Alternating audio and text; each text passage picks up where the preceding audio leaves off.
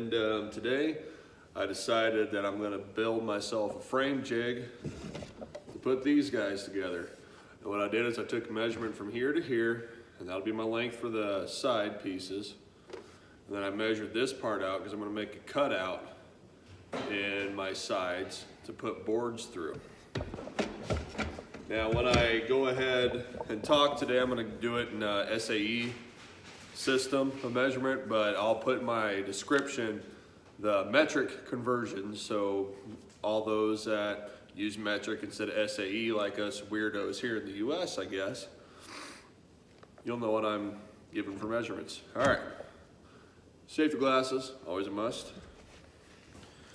I'm gonna go ahead and get started. I'm gonna make 2 boards at 14 inches, 2 boards at 17 and 13/16, and then I'm gonna rip them down to... All right, let's get started on the miter saw.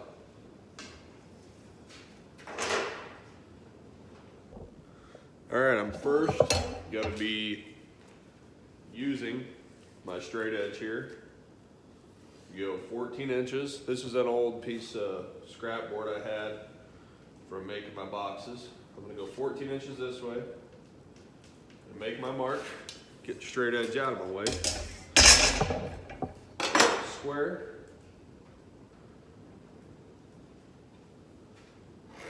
Make my mark there. Now that I got my mark, I can go ahead and make my cut. Now since this is exactly on 14, I'm gonna make it to where my blade is just on this side of my mark.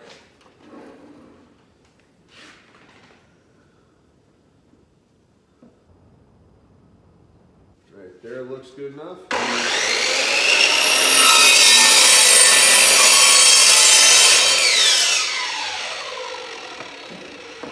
Now, go ahead and make my second one. Just line it up flat with edge to edge. I'll take my pen here, make another mark, just like that. I'll do the same thing. I'll cut on this side with the line I made. See if you can see that line. There's the line I'm talking about. I'm gonna cut on this side of it and put the blade basically right along the edge of the line. It's a good idea to make sure that that's clear of any wood particulates.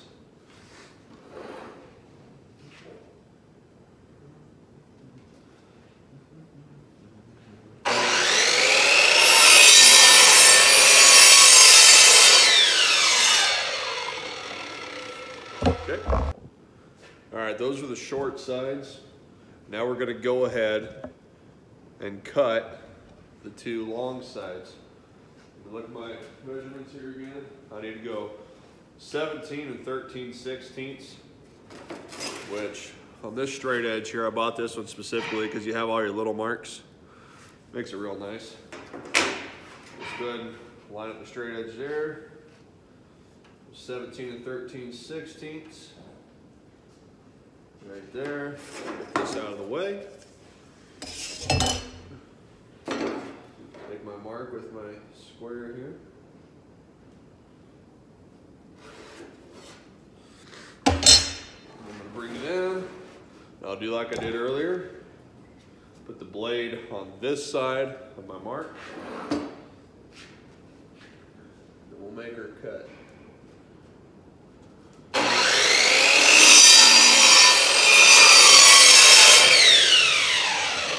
There's one piece.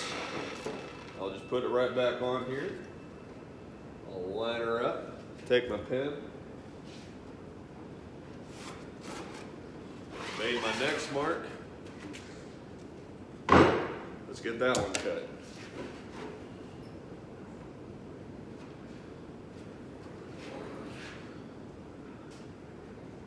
Perfect.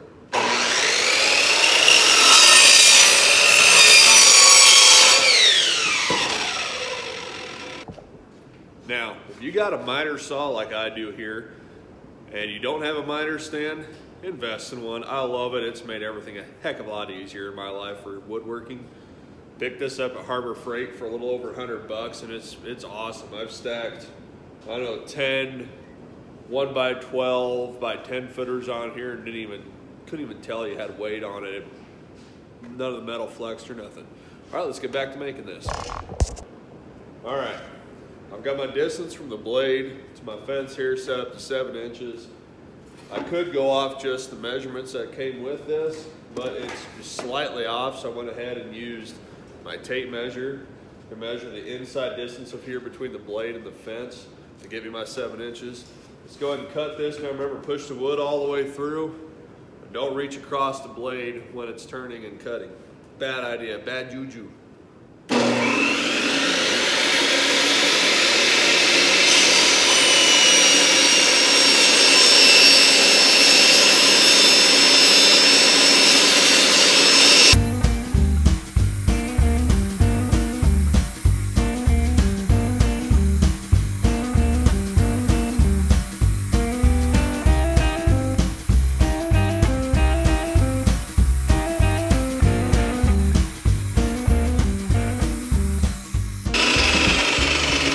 Got that all cut. Next thing I do is I'm going to take my long pieces. We'll measure from here to here, the distance I need, and then we'll cut out a chunk. I'm probably just going to use the pieces I cut off my bee boxes that I made a video or so ago to use as my bars that come across. And then we'll put it all together. All right. Now what I'm going to do here is, as you can see in the frames here, the side bars, see that distance there and there's a big old gap? Well, I want my board that I'm going to put through to kind of go like right in this area right here. So what I'm going to do is I'm going to mark on each deal on the inside of each of them sidebars. A little Sharpie right here. That'll give me where I need to make my cut up. Right there, I'll kind of just come up here. I'll cut out a chunk right there. Now let's mark it on the next board.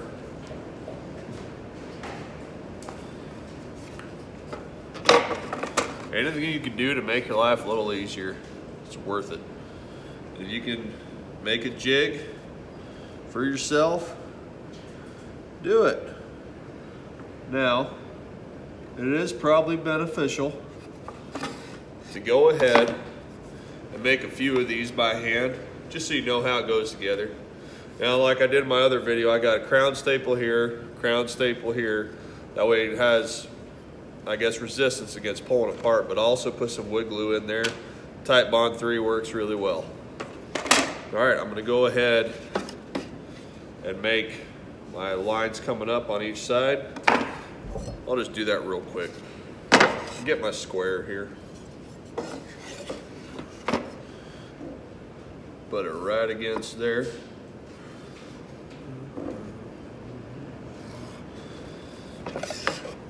Do the same thing with this one.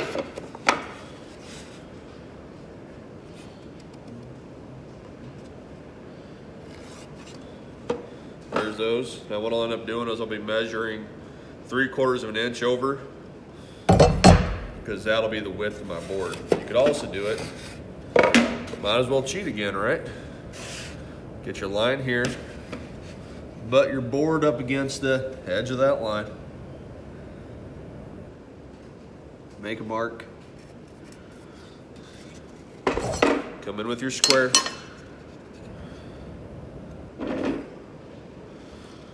Come up with it. There you go. You do the same thing with this one over here.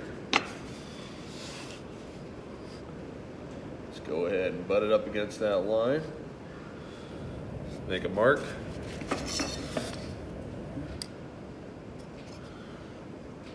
Come up. Now I'm going to take these ones here. These are the long pieces that were ripped off of here. I'm going to make my mark up here. Should give lots of depth for holding them bars of the frames, tops and sides. Well, it's going to be holding the side bars, but it'll kind of help steady it better for when putting everything together. I'll just do that on each one of these, and then we'll cut them out.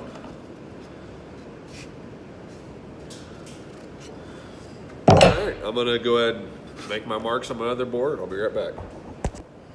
All right, I'm going to go ahead and do this with my bandsaw just because I have one. Once again, I got it from Harbor Freight. I'm just gonna follow my lines. I'll make a line, cut here, and then I'll kind of curve into it to cut that chunk out. Do the same and just keep going until I get it square. You could also go ahead and take a saw, just make a bunch of cuts down there, and then take a chisel and smack it here and break that whole piece out. But I'm gonna use my bandsaw, be a little nicer. All right, here we go.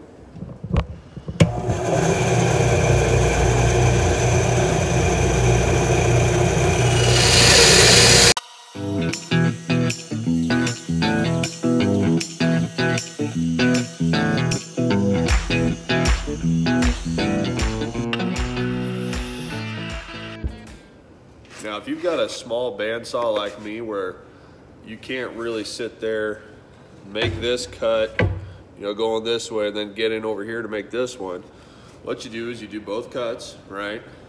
Then you're gonna take this, so you can cut this side, flip one over, line them up on the edge, so they're gonna be equal. They're gonna go ahead and make your outline, your trace right in here, which is what I did right there. All right, let's make these next two cuts.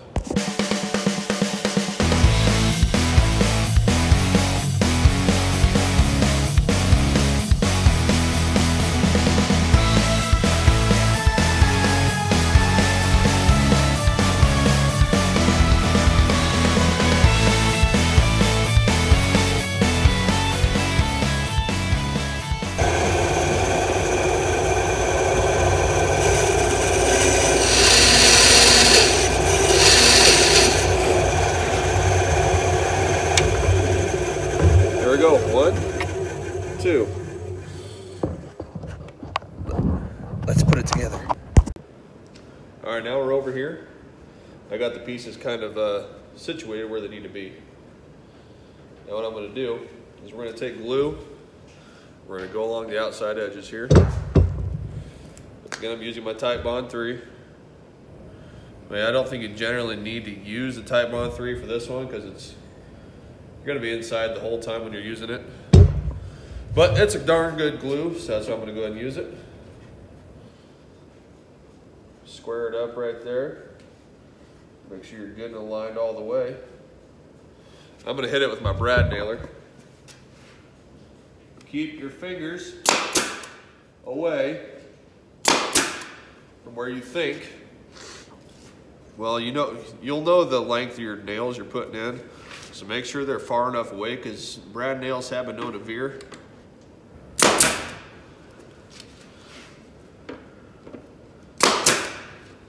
All right, just like that. That one's secured.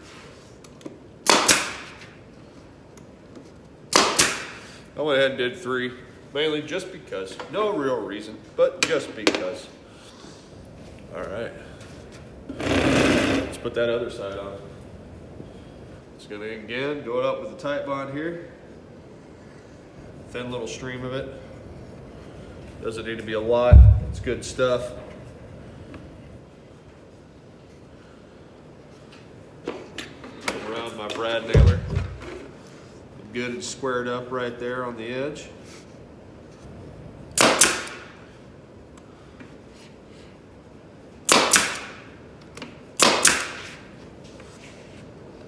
Square this side up.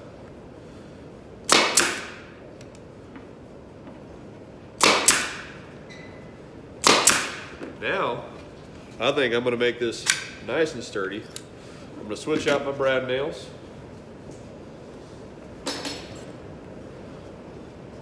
Let's go to these 1-inch crown staples, the same ones I'm going to use for my frames. Let's go to these little spots right here.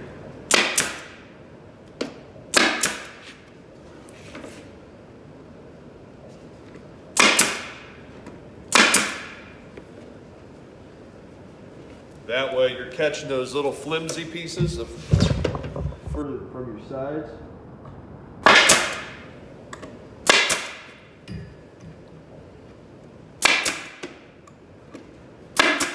So you're adding a little more support than just the glue. So here it is. Oh, come back here. So there's my bars like that. All right. Should work just fine and dandy. Now I just realized I screwed up when I made these. I made them a little bit too narrow. I need to go wider one more of these. I wanted to do a 10 frame jig, but this turned into a 9 frame jig. It'll still work, it'll just take a little bit more time making all my frames. All right, now let's go ahead and test her out. What I'm gonna do is I'm gonna get all these, kind of make them even in my hands. Take my tight bond, I'm gonna go ahead and goober it up there, right there. Do it on the sides. That way that glue will get to that top bar. Let's go ahead and place it in. Now you can go ahead and probably do it, gluing individually, one at a time. We're making a jig to try to save time, so why not glue the mass of them in your hand, then place them in, so you can just keep rocking. Grab my other mass of 9 sidebars. Go ahead and glue the sidebar parts like that. Place it in. I know there's a million of these videos online showing people how to use these. I wanted to make a video on me building mine. That way y'all could kind of get a good idea how they're supposed to be. You can scale this to however big you want. If you want to make it to where you're doing 1,000 frames at once, you can do it. Let's take our top, and place it in.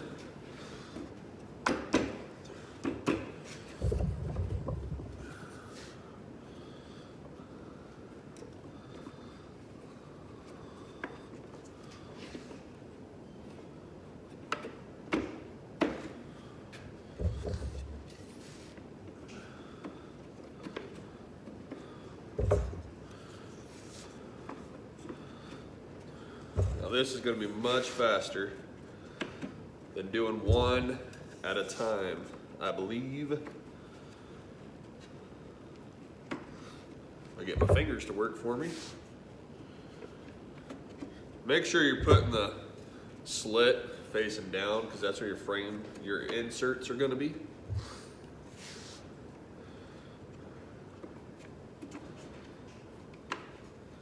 All right. Now, I'm gonna go ahead and take a little piece of scrap lumber, give her a good old tappy tap.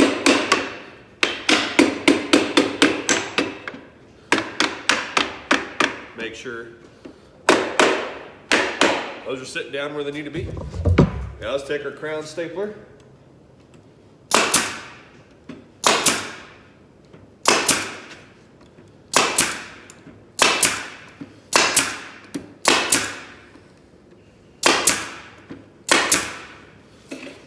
This side.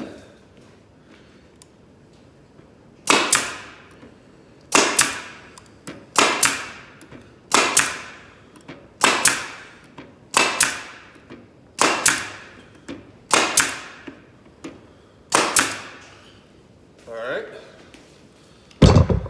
Now let's have some fun flipping this whole thing over. You could also make it deeper if you want. Now this is the longer part where you take a little bit of glue and dab it on each one. These Tite Bond bottles are really nice. They enable you just to do a little dollop there. I'm putting the glue on the sides of the cut, like I said earlier, so those bars will actually get a decent amount there.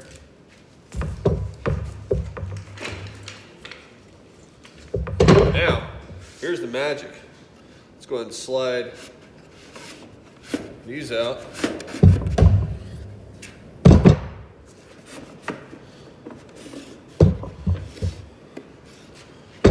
That's the magic of just doing the sidebars in the box like that. So that way, come in with your inserts, let's go ahead and put them in.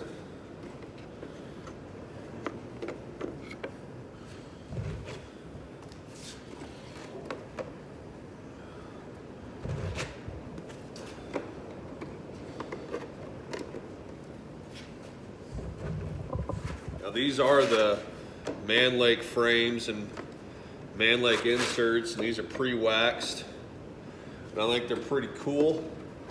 You can actually feel the wax, you can smell the wax. It's great. That'll really help out with getting the bees to start on it. I don't have the money personally right now to buy a bunch of wax and kind of cheese grate it onto the inserts here. All right. Let's get the bottom bar in place.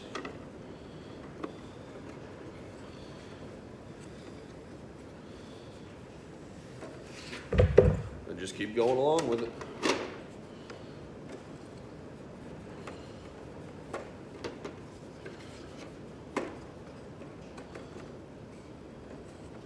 In hindsight, maybe put the inserts in one at a time.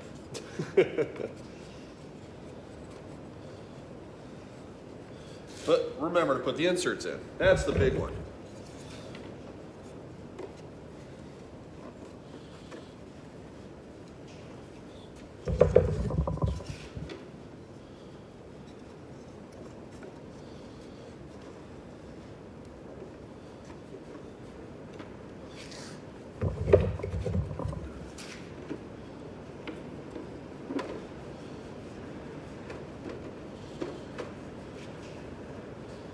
I think next time I do these with this jig, I'm going to put the inserts in one frame at a time.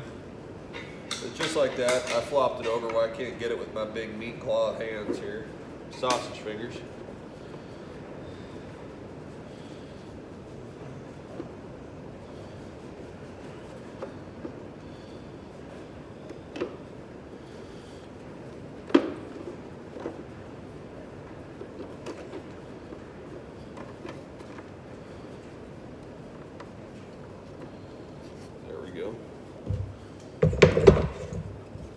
Probably would have helped also if I had it actually in the frame instead of sitting on the table saw like I just did.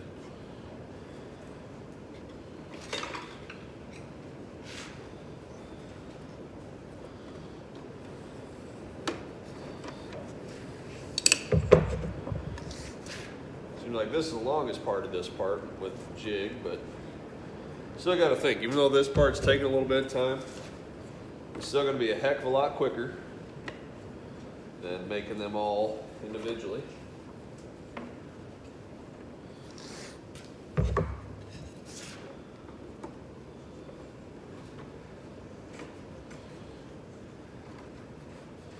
Just like that. I'm going to go ahead and push down on all these guys. Just trying to make them even there. Okay, now let's run the staples in.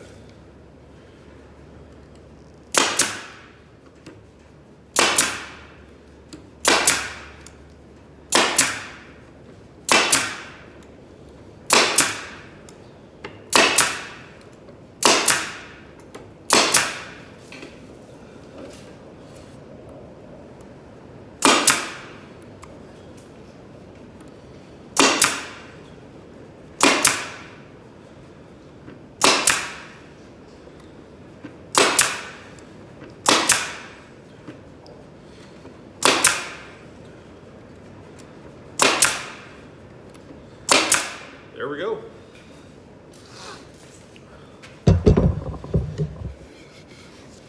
Now, let's see here. Let's go ahead and just flip her over.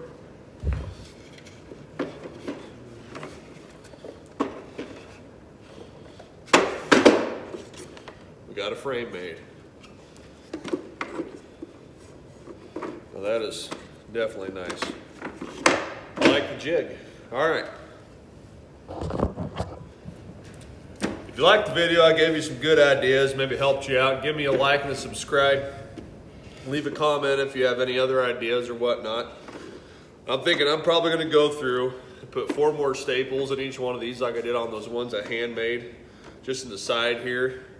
I know the glue is awesome, it works great. They say it's supposed to really help for when you're prying these out of the box to resist that pull apart, but I'm gonna put staples in anyway, just for a little extra protection on that aspect. Like I said, if you liked what I did, I gave you some ideas, maybe helped you out some. Like and subscribe. I'll put the metric conversions of this 9-frame box jig, the 9-frame jig here, in the comments. All right, catch y'all later.